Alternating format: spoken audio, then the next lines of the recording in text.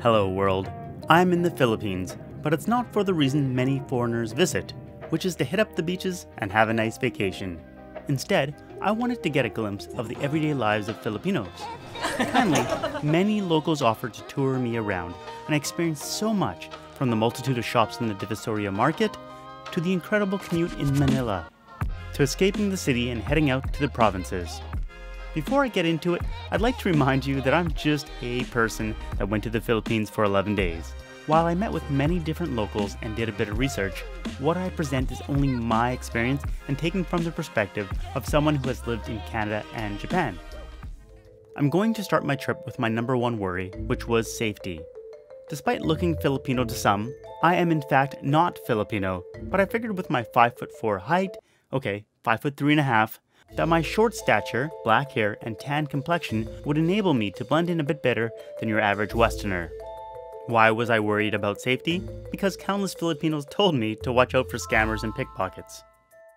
And the first scam to watch out for was taxi drivers, so I installed Grab. Fun fact, Uber used to be in the Philippines, but they decided to exit the Southeast Asian market and leave it to Grab. But in exchange, they own part of Grab, so in a sense, they're still here. Now, Grab seemed good, but this lineup for the Grab booth at the airport did not. I was kind of confused because I thought the app was supposed to negate having to line up. So I was conflicted because the Japanese resident part of me said, respect the line. But on the other hand, I had been waiting for 15 minutes without much movement, so I did something bold and decided to actually use the app. And what do you know? The driver came and I was safely riding on my way to my Airbnb. I had asked my Grab driver if it was okay to film outside the window while driving, and while on the highway, he let me do this. But when we got into the streets, Can I close it? he was eager to get the window closed, as he said you never know who might pop by and snatch my camera. Now, the Airbnb was a private residence in a condo tower on the edge of Makati, so like many of these places, there were security guards. Somehow the gun and checkpoints weren't making me feel safer. Interestingly, mall security guards are required to carry guns. I've heard the word security theater tossed around, and if you haven't heard that word before, it's used to describe a situation where it feels like the security is keeping you safe, but in fact, they're really not. On numerous occasions, I was let through without any inspection, and with every inspection, the checks were cursory. I didn't hide anything dangerous in my camera bag, but if I had, not one of the security guards would have found anything. And then there were places where one entrance was guarded, but a side entrance was not. There were also times where I just negotiated my way through things. If you walk the walk or talk the talk, you can be given a pass.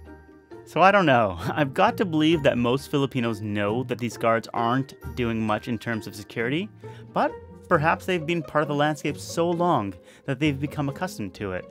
And hey, maybe they are deterring some types of crimes with their presence. I don't know. One warning I had from locals was to wear my backpack in front of me, as there are lots of thieves in Manila. Indeed, I saw the locals were following this advice. If you've lived in or visited the Philippines, what do you think? Out in the provinces, when you went to someone's local barangay, my local tour guides seemed to ease up on their dire safety warnings. Barangay, by the way, is the smallest local government unit. There are over 42,000 barangay in the Philippines, which means on average, there is one per every 2,500 Filipinos. So you'll find barangay halls, which can, but don't always, look like this, all over the place. The people living in a barangay will elect a barangay captain. This level of government is empowered to enforce all laws and ordinances, from pollution control and the protection of the environment to eradicating drug and child abuse. Whether or not this happens in a barangay is a different story. What's different than Japan or Canada is that these very local governmental units exist within bigger governmental units like municipalities and cities. In this barangay, they do have someone managing waste and there are waste bins around. Although, while everything is supposed to be separated, it's in fact a jumbled mess. And I don't know what happens to everything that's collected from this point on. If it's anything like waste management systems in Japan or Canada, just because something that can be recycled is collected, it doesn't mean it's recycled. In the local stream nearby, it's clearly not free of trash, and the water's gray from pollution. Beyond the issue of water quality, debris in waterways can clog up storm drains and in the rainy season exacerbate flooding. Using the waterways as trash dumps is partly due to garbage collection issues. Waste management is supposed to be managed at the barangay level, but not all barangays have the same system in place, even if they're supposed to. For example, over here, a business and some residents have to manage waste on their own. This garbage is waiting to go to the dump and is collected once a month. For the plastic bottles, these are recyclable and a little money can be made. And these ducks, they'll produce some eggs. Over here, which looks like it has many informal settlements, it's more haphazard. There's simply waste lying around everywhere. Because of hauling fees and accessibility issues, burning or simply throwing trash into the waterways is a common occurrence. What surprised me was that in this private cemetery, there were also burning garbage. Being private, the place was kept in relatively good order. However, another surprise was the roosters. At the entrance there were some, but inside was where the more prized ones were kept. This is the Philippines, so there were roosters everywhere. They were hanging out by the garbage dump. They were in someone's yard, and outside of a nice condominium unit. This felt so sad that I just had to wait around and see that maybe, just maybe... Nice one. But back to the cemetery. There are basically 3 levels of burials available. One is in the ground or just above ground. For the wealthiest, there are mausoleums, with some of them even having toilets inside. And for the poorest, there's apartment tombs. A few minutes walk away was where the public cemetery was located, and while they had the same types of tombs, the contrast between them was stark. That'd be like here, they put a tarp right over that little area, and that's where they're gonna live. Like day-to-day live? Day-to-day live. Like get ready, go to school, come back. Whoa. And what do you know, looking at articles, it is indeed a thing. And so are they leaving drinks for the people, or are they No, that's just trash. So these apartment tombs, they are rented on a 5-year basis. But because of overcrowding, some don't allow the renewal of the space and the bones are broken out. At this point, if the family doesn't claim the bones, they may get left in a rice bag. If the family does have a bit of money, they can rent a smaller bone box, which is not much bigger than a large shoebox. The thing about these apartment tombs is that there's no way to get up unless you climb. So to pay respect to a loved one, you need to literally climb atop the graves of others. As with many things during my trip, this visit to the cemetery wasn't planned, it was simply a place we happened to stroll by and I inquired about. So let's just randomly move on to a cheerier place of gathering, the mall. When I asked the residents of Manila what a popular activity to do outside of work was, the mall was probably the #1 answer. And like any place, I had to get through security first. I honestly didn't spend much more time than I had to in the malls. Beyond my growing dislike of malls and shopping, I just found them to be fairly similar to what I can find in North America. Granted, there are shops you won't find elsewhere, and they do have goods that are Filipino. I mean, what could be more Filipino than this place? And on this side of the mall, I don't know if there is one food court restaurant I recognized. Well, except for that Pizza Hut. And here, even though we're in a grocery store, there's a bunch of these little food stalls. I mean, I've seen something kind of like this in North America, but just not so many booths. And check out this walkway music.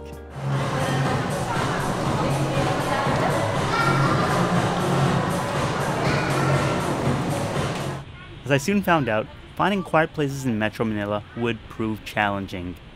Although, if you went to the much higher end, you could find a bit more calm, like in Greenbelt Mall. In fact, I interviewed a couple people here due to it being one of the quietest areas I could find. An equally posh shopping area I visited was Bonifacio High Street. If I had to choose any place I visited in Metro Manila that reminded me of something in Vancouver or Tokyo, it'd be this place. Like in Tokyo, you have those places where people line up forever, just to get some bubble tea. How long do you have to wait for the bubble tea? For an hour? 1 hour? Oh my goodness. I rather liked all the green space where people of all ages, and even their pets, could enjoy.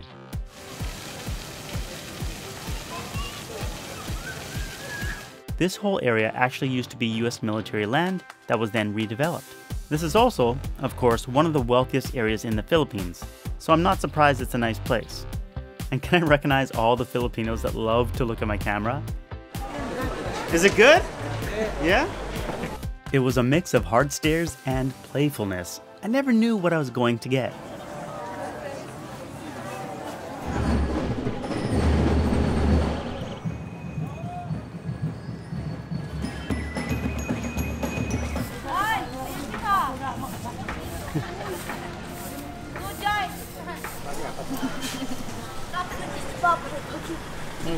Hi. Hello. Hi.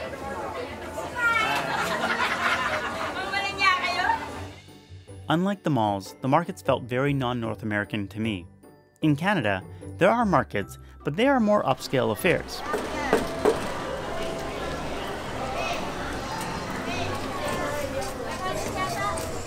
In comparison, the Pasig and Divisoria markets I went to, these are places that you could go to find a deal.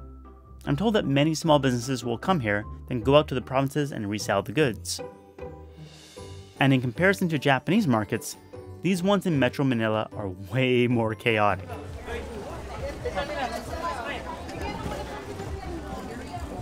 There's stuff everywhere, whether it's goods to buy from the stalls, people, or just stuff on the ground.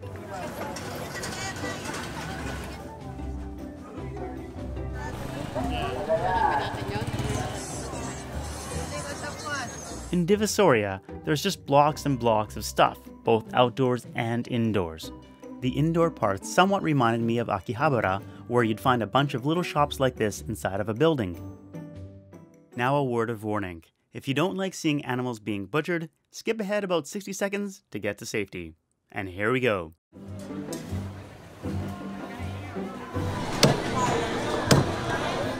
While in Pasig Market, I followed along with Nicole and her father as they picked up ingredients for some home-cooked meals. Bicol Express. Bicol Express. Order po talaga gusto mo. Anong cut?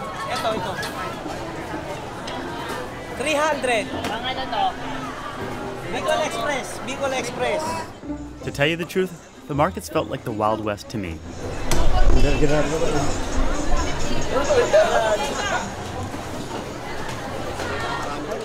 There was a pig head waiting to be made into sisig. Sisig. Oh, okay. Blood in the buckets and on the floor. The merchants, though, playful as always. Well, in Divisoria, you can find the pig on the floor. Here in Pasig, you can find it on the table. Alright, the butchering meat section is over, so you can open up your eyes again if you had them closed.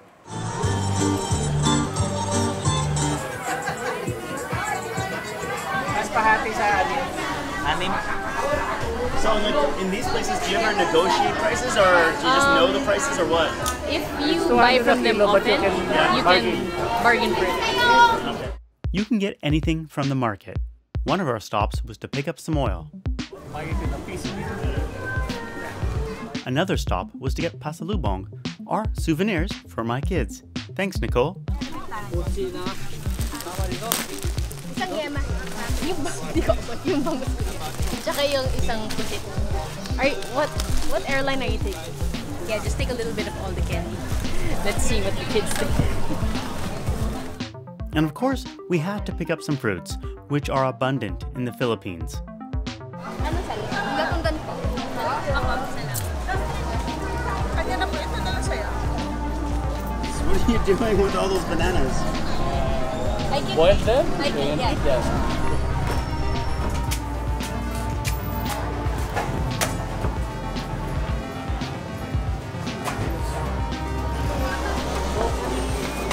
Lastly, we stopped by to grab some vegetables for the dishes that Nicole would be cooking. Kasili. Talong magano. Between busy times, some vendors like to take a bit of a break. All done? Yeah. Okay.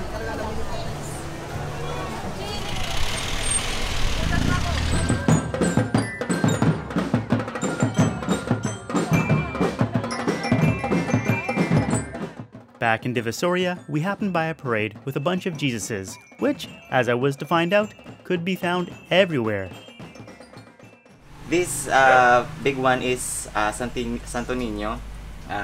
We had a feast yesterday, and we celebrated his birth. Yeah, and they had a lot of candies. Oh wait, for children. Santo Niño has candy. Yeah. Is this baby Jesus? Yeah. This is Kamay ni Jesus, the hand of God. And then this is when he was carrying the cross. Yeah. And then The Holy Family. so Mary, Joseph, and Jesus. Yeah. And then this is This is Mary. That's what you call Santo Niño de Palaboy. That's the one that travels a lot. Oh. This is Divina Estrella. We have also Immaculate Conception, and then there's Perpetual Help, and all different kinds of Virgin Marys. And then every Holy Week, she gets all dressed up, and then she gets on a carro. The Philippines is the only majority Christian nation in Asia. Around 80% of the people are Catholic. I was located in the north, which is mostly Catholic. But in the south, there is a significant amount of Muslims who reside there. Catholicism, of course, was brought to the Philippines by the Spanish when Magellan first arrived in 1521. Although, after going down a Wikipedia rabbit hole for a couple hours, I discovered that Magellan was in fact Portuguese, but sailing for Spain after quarreling with the King of Portugal. He also never left what was to become the Philippines, as he died fighting against the chieftain of Mactan Island, Lapu-Lapu, just 1 month after his arrival. On June 12, 1898, right here at his home in Kawit, future first president of the Philippines, Emilio Aguinaldo, declared independence. Both the Spanish and the Americans never recognized this, and instead, Spain ceded the Philippines to the United States on December 10, 1898.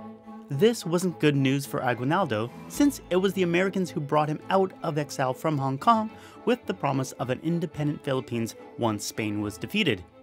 Although it was him who chose exile after Spain paid him and his top revolutionary compatriots to do so in exchange for seizing their revolution. Anyhow, I spent another couple hours trying to figure out the true history of Aguinaldo and whether he's a hero or a traitor, and I give up. He's a controversial figure. What I can tell you though is that his home, the Aguinaldo Shrine, is not only some nice digs, but also has some great mango trees from which you can get free mangoes. Mango Hunter! Mango Hunter! Oh my god! You got the technique. Turn around over there. See? Oh. And if you don't mind, Oh, that's how Filipinos do it? yeah, I thought you need a knife, but no you don't. no anymore. Sarap! Matabi siya! And oh yeah, finally in 1946, the world recognized Philippines' independence. This was after Japan's defeat in World War II, when America finally came through on that whole independence promise given 48 years before. You can see the influence of those foreign countries as you travel around the Philippines. For example, Intramuros, the old historic part of Manila, is Spanish for within the walls. It was constructed by the Spanish during their colonization period. The name of the Philippines comes from the King of Spain, Philip II. This fridge over here, it's Japanese surplus. It needs this power converter to adapt it to the 220-volt electricity in the Philippines. These trains, they're Japanese trains as well. Although looking at this PNR train from the outside, you never know. And these cabinets... This is a Japan surplus. Really? Yes, and it's actually the quality is it's new. So How long ago I did you still buy it? have the soap from Japan. So there. And these jeepneys, they're based off of US Jeeps left over from World War II.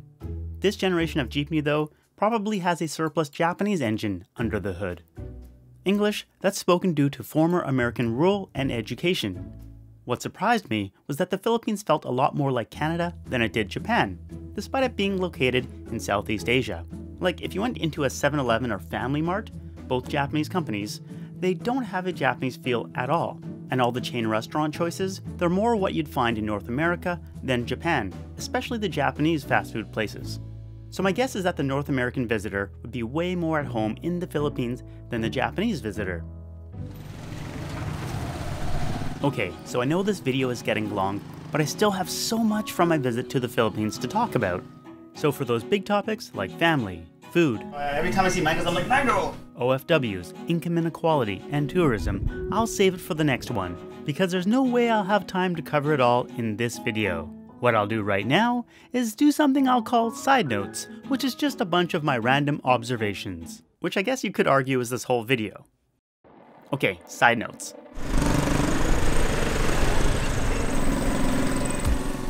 For me, in Manila, it was noisy everywhere. In the streets with the vehicles, in the malls with the music, in the restaurants and convenience stores with the music. Pretty much any indoor place with the music. Even the parks had music. And even in small villages, it could be quite noisy by the streets. I did find, though, that the more upscale places seemed to have lower noise levels. And if you got more out into nature, there was less noise. See? That's because my drone doesn't record audio. I don't remember capturing footage of this, but I did have it happen several times where a Filipino would burst out into song. That's a good type of noise, though. One thing I knew coming in was that I shouldn't drink the water, so I ended up buying a fairly large bottle. I had to constantly remind myself to not use the tap to fill up my water bottle. I did manage to avoid getting a case of the runs, for the most part. I did have a half day where things were iffy, but it could have been worse. I stayed on the top floor of a 25-story condo, which was my Airbnb while in Manila. It was built as pristine, but the dirty tables and showers said otherwise. Being located in Makati and looking nice on the outside, I was not expecting the cheap construction, like the light wooden door used for the main entrance, the kind of door that's usually used for bedroom doors in Canada. Safety is totally different. For example, this guy on the pole, all by himself, using a ladder that's openly exposed to the street like this, it would never happen in Japan. This glass on the wall, along a small pathway between houses, seems like a big safety risk, especially for the kids traveling around here. But perhaps not as big of a risk as the barbed wires, which are right at kid height. And little kids on motorbikes without helmets? Also a common sight. Coming from Japan, the standard of cleanliness? There's a huge gap. One thing I noticed was that in the streets of Manila, you'd end up with this kind of greasy smell that permeates your clothing. It's not just the smell though, because when I washed my clothes in the sink with soap, it was gray afterwards. Kind of like this water. Luckily, I devised a makeshift drying system. One thing that Japan and the Philippines seem to share is pasalubong, which is the practice of bringing back a gift when you travel somewhere. In Japan, it's called omiyage. I know in Canada we have the concept of souvenirs, but it's just not to the same level of pervasiveness. Everywhere I went, Filipinos were giving me gifts to bring back home to my family. I had so much stuff, I had to give half of it away to the guards as I had no room in my suitcase. It was really nice of them. By the way, even though I worried about safety while out and about with my gear, I was totally fine. Whether through being smart or through dumb luck, I don't know. While in the Philippines, I had to make use of public Wi-Fi, like at the airport and at my accommodations. Because they were open networks, there was a possibility that people could snoop in on my data. To protect myself against that, I used a VPN which encrypts all data coming in and out of my device. For example, I had to book a place to stay for my spontaneous trip to El Nido. That's in the next video, so please be patient. And that VPN connection made sure my personal and credit card information was as safe as possible. I've used several VPNs over the years, but the thing I like the most about my current provider, ExpressVPN, is actually two things. One, it's so simple to use. I click connect, and seconds later, I'm good. Two, it's fast. I ran some tests, and whether connected or not, the speeds were roughly the same. You can sign up for ExpressVPN for less than $7 a month with a 30-day money-back guarantee. Take back your internet privacy today and find out how you can get 3 months free by clicking the link in the description box, expressvpn.com/lifewhereimfrom. Take back your privacy today with ExpressVPN. I have so much more to talk about. I really don't know if I'll be able to fit it all into one more video. We'll see. Oh, and in case you missed it, this is actually my second video about the Philippines. My first was about what commuting in Manila was like, so check it out if you haven't seen it yet. Extra special thanks to all those that showed me around the Philippines. I couldn't have done it without all of you. Thanks for watching. See you next time. Bye. If you traveled to a country that was quite different than yours, what was your experience like?